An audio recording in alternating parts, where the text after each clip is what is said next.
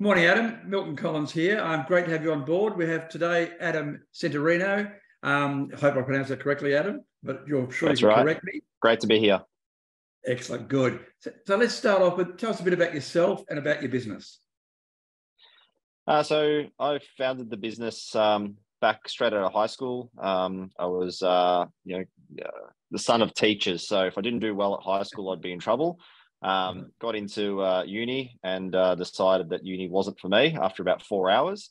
So I was a uni dropout, but unfortunately they still stung me for the term fees because I think it was census day or something. So I had to do that, but decided to roll up at my local accountant and start a business, ask them how to start a business. I had, an entire family of teachers, so I had no idea how to even start or where to start or what an ABN was or any of these kind of tax related things. So the accountant is really the one that kicked me off, and he said, well, I'll be your first client. So that's really where I started. And the business has been going now for about 16 years.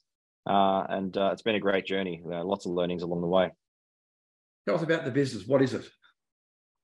So I own a managed IT service business. We're an IT support business that focuses on supporting customers with their technology setups and helping them from a strategic direction as to implementing technology in their business and making sure their businesses are as efficient as possible, and that as many of those processes are automated and managed through the use of good technology and good practices.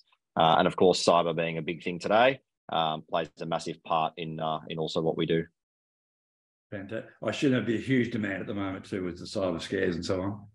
Oh, absolutely. Yeah, it's always very topical, especially as the big players get hacked or something happens. I imagine the phone's really hot after the Medicare scares and the big ones that go through. So probably great marketing for you. Yeah, absolutely. I mean, look, it's really interesting to see. A lot of boards really don't understand their own IT landscapes and they put a lot of trust in their own teams to protect the organization's data assets, but they really don't have a grasp of how much that can go. And the other flip side to that is a lot of the times IT teams are asking for money, and unfortunately boards just say no, we've got bigger priorities. So cybersecurity I think is not a priority until it becomes a priority, right. In which case it may be too late. Right. Who'd be your ideal client or customer? So from my business perspective, we service customers from 25 users to 2,500 users, and they generally come from either not-for-profit, government, the education sector, professional services, or healthcare. They're really the 5 sectors we focus on. Right. What is the biggest challenge you're facing in the business right now? I think from a global economic situation, there's obviously a lot of talk about recession, and whilst we're not necessarily feeling it in our sector and the markets in which we play yet, I certainly think that's going to be a relatively large challenge for us in the next 6 months or so. We're finding it a lot easier at the moment to get staffing problems have somewhat gone down. We saw the unemployment rates tick up a little bit, and so we're certainly seeing that. But I think from our perspective, the absolute biggest challenge that we'll see is just making sure that we're well prepared for whatever may come in the market over the next kind of 6 months. Right. What's the biggest learning you've had since being a business owner?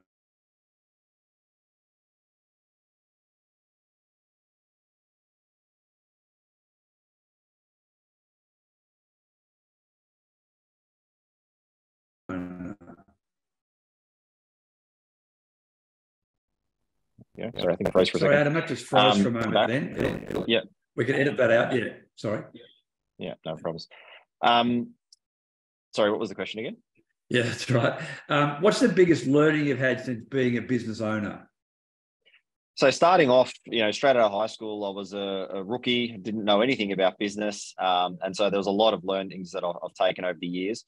I started off early on hiring mates and hiring people that I could get at the kind of relatively low cost. So, but that also meant that I was somewhat unskilled. and weren't experts in their field and weren't professionals. So I did all this work trying to win new customers. And then unfortunately, we just didn't support it with, and whilst my mates were really great, some of the team members that, we had it in the early days just weren't cutting it. And so we ended up losing the clients at the back end. And so that was probably one of the real big turning points for me in business. The second thing was really around cash flow.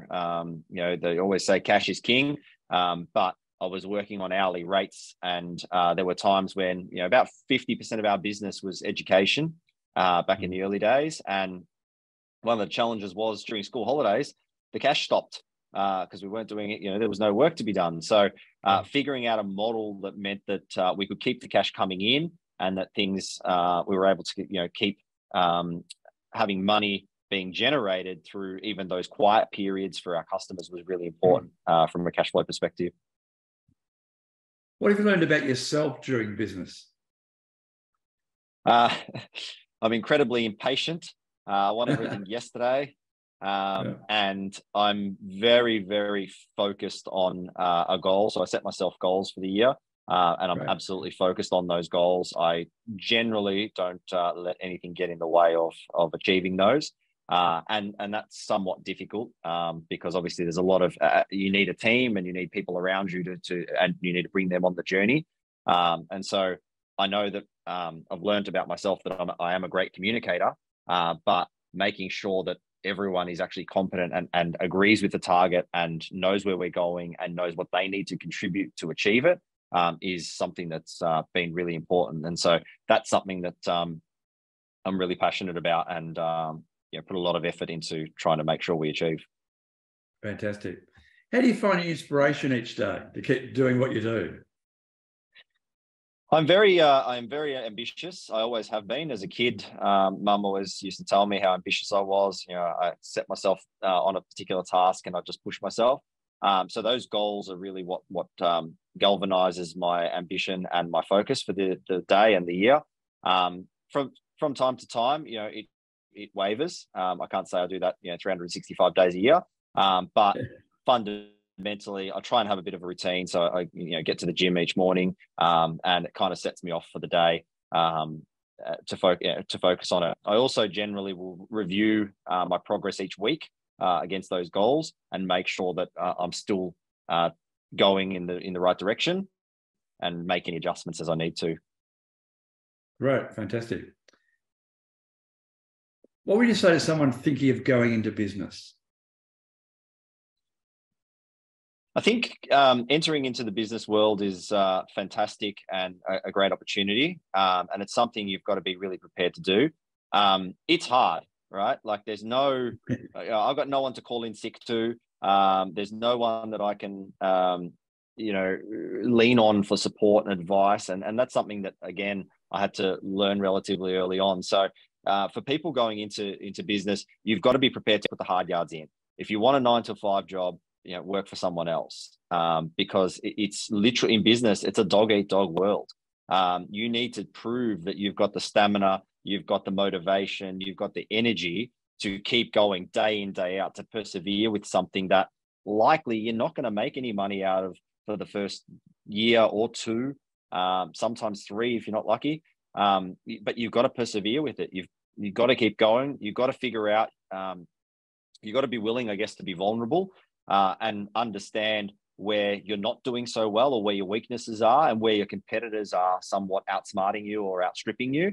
And so they're the areas to absolutely focus on and put as much energy as you can into overpowering and overcoming those so that you can be top of your game.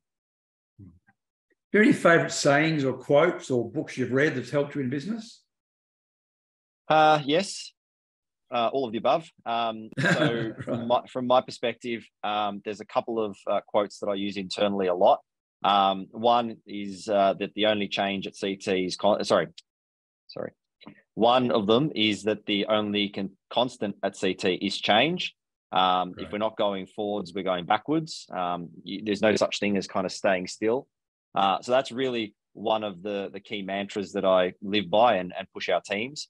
The other one is go hard or go home. If we're going to try and do something, then go as hard as we can for that. don't take mediocrity or complacency as being, yep, that's good enough. In my book, there's no such thing as, it's done if it's good enough. It's how do we be the best? How do we go as hard as we can? How do we focus on that? And I kind of push that right across the business, even so much as in our values that we share right across the business. So, when we were looking at our environmental play and how we were going to be sustainable, that was something that, as a millennial, that was something that was passionate to me. And so we decided that, I wasn't going to set these targets for 2050 or 2035 that, were so far away that, they almost mean nothing. I wanted to figure out how I was going to achieve it now. I said earlier that I'm impatient. And so, in 2019, we achieved 100% carbon neutral. We've been 20%. This year, we should hit 20% carbon negative. We've had 20% waste reduction programs across the business for the last 3 years. So it's those kind of things where I say, if we're going to do it, let's go really hard and do it well. Otherwise, let's not do it at all. And that's really stuck with me the whole time. Fantastic. If you started your business again, what would you do differently? Oh, great question. I would certainly try and bring on a mentor a lot earlier. As I said earlier, my parents and my family are all teachers, and there's nothing wrong with teachers, but they just don't have the, business acumen that I could rely on to help set me up.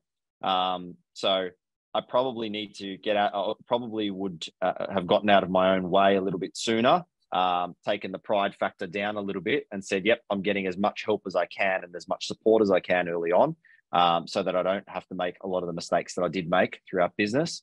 That's probably the fundamental change I'd make. Right.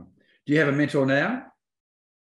I do. I have multiple. So I tend to try and find people that are really good at one particular thing that I look up to them as, and say, yes, these guys or these people are a leader in their field or have really thought through a process really well. And so I'll frequently bounce off all of them or various people for advice. I have a daily, probably daily check-in with each of them in various ways or forms.